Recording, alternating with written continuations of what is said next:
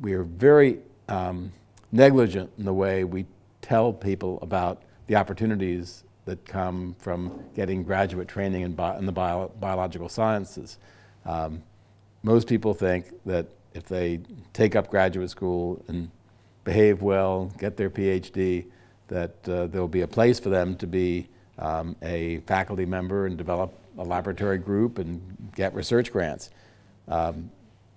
These days, because the students are really upset about some of these issues, quite appropriately, they will learn in the first year of graduate school that the picture is not that rosy. That, and in the US at least, about 1 out of 10 students who enter graduate school will actually end up running a laboratory somewhere. Most of them will graduate, not all, most. A very significant proportion will go into industry, which is not a bad thing, but it's, you know, the opportunities can be more limited.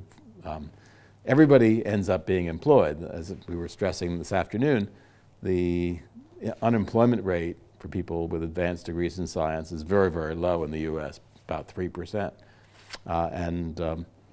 But I think people need to enter a scientific career and go to graduate school with the sense that, first of all, you don't have to get a PhD. You may find along the way that you should get a master's degree and do something that doesn't require more than that.